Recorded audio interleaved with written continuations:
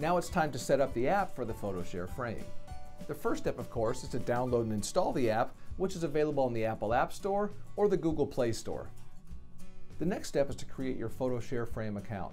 We ask that everyone using the app create their own account so that the system knows who's sending which photos to which frame. This is also for your security, so you could block someone from sending photos to your frame if you need to. Simply type in your email, enter a password of your choosing, and check the box to indicate that you agree to the privacy policy. Once you've done this, you'll be directed to the login page. Enter your email and password, and you're ready to go. Once logged in, you'll be asked if it's okay to access your photos. Please tap OK. The next step is to link your app to your first PhotoShare frame.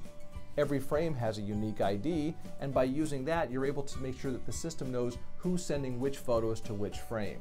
This is super important when more and more friends and family members get PhotoShare frames of their own. To find the frame ID, we go back to the frame itself.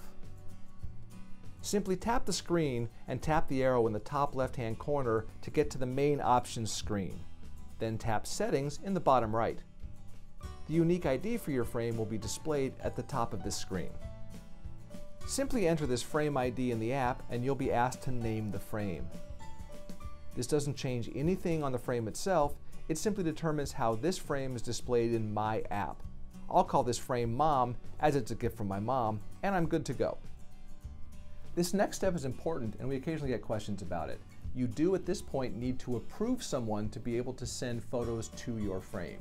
You only have to approve them once, but this is a security measure to make sure that you're in control over who can send photos to your PhotoShare frame.